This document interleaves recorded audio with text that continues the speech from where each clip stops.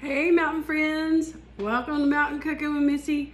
I want to show y'all how to make the best buttermilk biscuits ever, and I'm going to show you how to make some delicious strawberry syrup to go with them. So good. Let's get started. Hey mountain friends, how's everybody doing? Hope everybody's having a great day. Y'all, who loves homemade biscuits? And I know everybody, I ain't hardly met anybody yet that doesn't love a good old homemade biscuit. Now, where I'm from, sometimes when I was growing up, my daddy would call these Cathead biscuits. If you know if you've heard of that term, let me know. I guess because they always said they were big as a cat's head. But I don't know. Any way you call them, they're just good. And I like to use buttermilk, and I'm going to show you how to make these. This is a really easy method, and you don't have to cut them out. And you just form them with your hands. And this is the easiest way that I have found to make them where they still taste like Mama's. All right. Now my mommy always made biscuits in a bowl, and she'd make a well. My mama did too, and they'd always form the biscuits out with their hands. They never cut them out. So I don't do that either. Rarely do I cut out biscuits. I don't have time. And I think if you can do it this way and they're just as good, hey. And I've made these at youth camps and different places, y'all, and I never had no complaints yet. So they're pretty good. Now I make mine the old-timey way. I'm going to be making mine with some self-rising flour, and I'm using White Lily self-rising flour, and I am using lard. Yep, I'm going to use some lard. Probably about maybe a quarter cup, but I always scoop it out with my hands. I've always done it that way. The lard gives it that old-timey taste. And if you don't want to use lard, you can use butter, or you can use vegetable shortening, whatever you want. But trust me, if you want them to taste more like Mama's or Mommy's, most time they use lard. That's what I always tell everybody. So, and I'm going to use some buttermilk, whole buttermilk. And I'm going to use probably about 3/4 of a cup to a cup of buttermilk. And these are fairly easy, y'all. And y'all, today I'm going to make them. I'm going to make a strawberry syrup to go with them. I love strawberry jam. I love strawberry jelly or anything like that. But you can make your own strawberry syrup. And I'm going to show you all how to make that too. So let's get started. This is really simple. So you're just going to need 2 cups of self-rising flour. Let me get me a spoon here. Now, you're going to do, everybody asks about my canisters. These are Mason canisters. I love them. I think I got these at Kirkland's. Kirkland's, I know, has them. And I think I got them a couple years ago, maybe for my birthday. So, this is how you measure flour out, y'all, so you don't get too much. Just spoon it out. And once you spoon it out, you're going to level it off. Just level it off. Don't shake it down or nothing, because you don't want to pack your flour in there. Now, if you've never made biscuits, y'all, don't be intimidated. Biscuits aren't really hard to make. You just got to practice. And y'all, I've been making biscuits since I was probably about 10 years old. I learned by watching my mom make biscuits, and I just started making them. And I've had a few biscuits through the years that could knock you out probably. So the key to that is, as Mommy always said, you don't fool with biscuits a lot. You don't overwork them. Biscuits are not like yeast rolls or something, or breads, some breads that you need. You don't need them. You don't need a biscuit. You just basically stir everything until it's all in there, and then you just form them out, roll them out. So now I'm going to do my lard, and I use this. I get lard. It's usually on the bottom shelf in your grocery store where the oils and stuff are, and it's usually on the bottom. So I usually get about that much right there. and just put it right in here. And I'm just gonna work that in just for a little bit with my hands until the flour mixture is kind of crumbly. So just gonna take a couple minutes. All right, the lard is all cut up into the flour. And now I'm gonna tell you, preheat your oven to 400 degrees.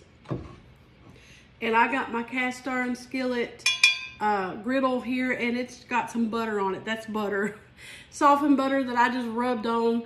So I buttered that and got it all ready. I prefer a cast iron skillet, but you can use any kind of baking dish you want.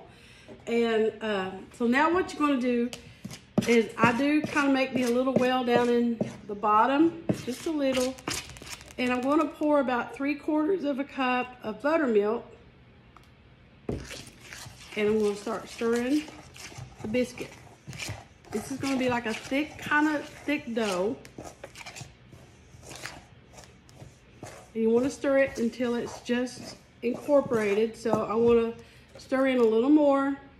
So I start out with about 3/4 a cup. I added probably about 1/2 cup more, and I'm gonna stir that. So I add just a little more. So as you can see, this is definitely a method. There's not an exact measurement here. If you do how I showed you how to do it just then, it'll be just right. So there's what you want. You want it till it's all incorporated. There's no dry pieces of flour left, but it's one thick piece of like batter. It's more of a batter, really. So now all you're gonna do, you're gonna sprinkle a little of your flour right on top of your dough.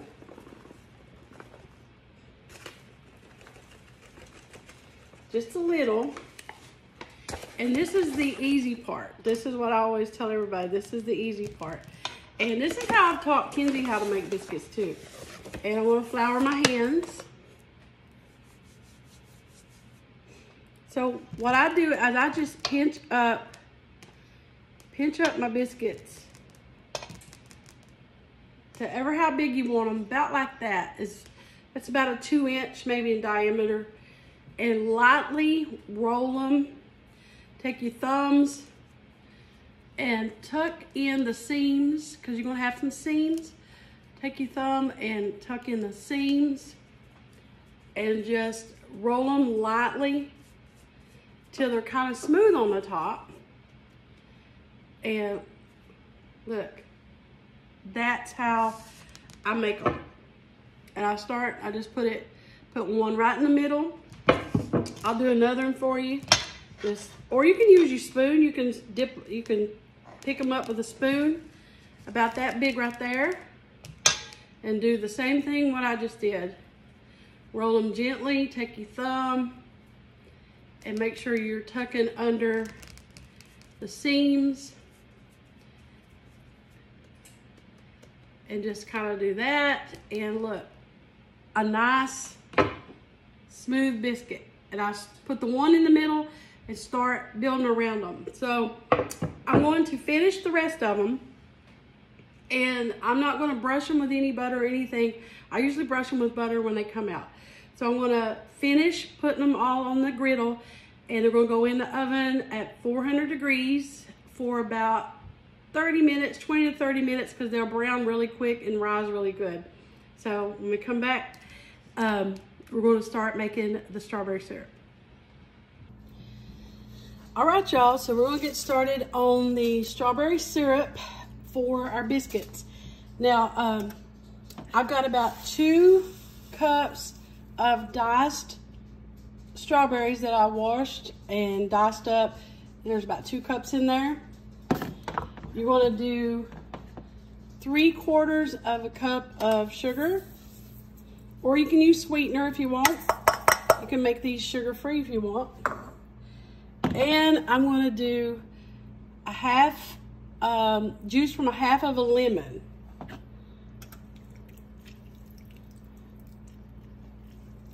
And it's better with fresh juice.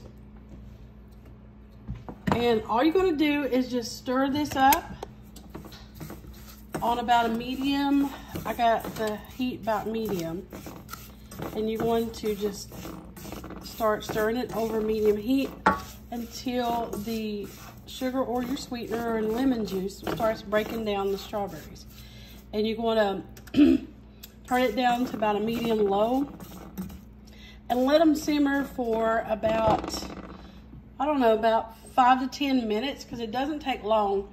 And you don't really need to mash them because the lemon juice and the sugar is going to break them down. And this is so good, y'all. And this is really good. You can use this as a syrup for lemonade, for your tea. And this is really good. You can just use it on pancakes, waffles, whatever. So I'm going to let this heat up. And when we come back, you'll get to see what it looks like. It's very simple. Biscuits are done. I put mine under the broiler for just a little bit. And this is how I brush them with butter when they come out. Just put me a little cold butter on the end of my fork. And just brush them real good. Best biscuits ever, y'all.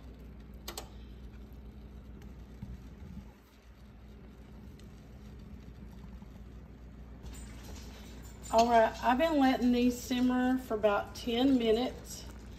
And if you want it thicker, you can let it simmer for about 15. But it's already reduced down to where it's pretty where I want it, and pretty the consistency that I need. I'm gonna turn it off and let it set for about 5 or so minutes. Now I like it hot on my biscuits or if your pancakes or anything, I like it hot. But then you can let it cool too. But y'all, look at that. Delicious strawberry syrup. This would be good on pound cake too. So I'm just going to turn the heat off and let it sit for about 5 minutes. All right, y'all, it's time to eat. Time to eat one of these here biscuits. So I just want to show you. See, these are Cathead biscuits. This is what my daddy calls Cathead biscuits. Look at there. Smells so good. Now, if you don't want to do buttermilk, you can use whole milk. I don't know if I mentioned that before, but y'all, buttermilk to me just makes a biscuit. Now, I'm just going to split it down in half so you can see how fluffy and tender these come out. Like, see the steam off of them. And I'm going to put a little butter down on them. Get this butter here. And ready for my strawberry syrup.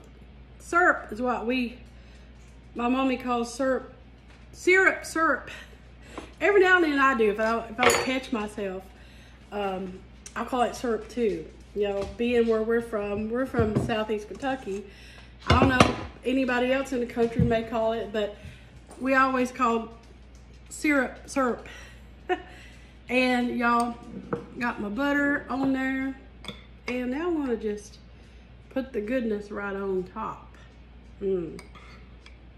Now, you could do strawberry jam, you know, if you want to buy it, you go ahead. I mean, but to me, I like making stuff myself. You can put this in the refrigerator, put it in a jar, and you can use it, like I said, for everything. You can use it on your biscuits, pancakes, waffles. Use it as a syrup in, you know, your lemonade, whatever you want to do. It's good, but look at that. Strawberry shortcake. There you go. You can do that. Y'all, this is so good. All right, I'm going to take me a big old bite. Y'all, I'm telling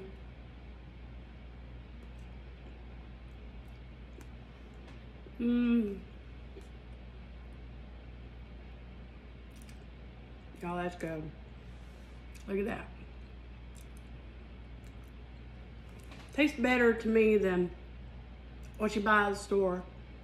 I mean, it's just so good. Fresh. Yummy. As Kenzie always says, 10 out of 10. Bussin'. That's bussin', y'all, right there. That's good eating right there. I have to say so myself. So there you go, y'all. I hope you make this. I hope you make these biscuits. They're my go-to. This is how I make biscuits 98% of the time. This is how I make biscuits. And this strawberry stuff, y'all, strawberry syrup, whatever you want to call it, it's so good. I gotta have one more bite. Oh, good. Best thing ever. Just best ever was. I will be putting the recipe for all this for y'all in the comments. And if you do make it, let me know. Tag me @ Mountain Cooking with Missy. Anytime you make any of my recipes, tag me. I appreciate it. And y'all, I'm trying to get the blue check mark, so make sure you go on my page and give me a review. And make sure you're liking the page. I appreciate all my followers. I've gotten a lot of new followers, so I wanted to do this biscuit recipe because I hadn't done one in a while. But make sure, besides follow me, that you like my page too. So I'm working on getting that blue check mark, and I appreciate all y'all's help. You guys are awesome. So love every one of you. I hope you make this, y'all. If you do, let me know. Thank y'all for watching Mountain Cooking with Missy, where it's nothing fancy, just good eating. Bye, guys.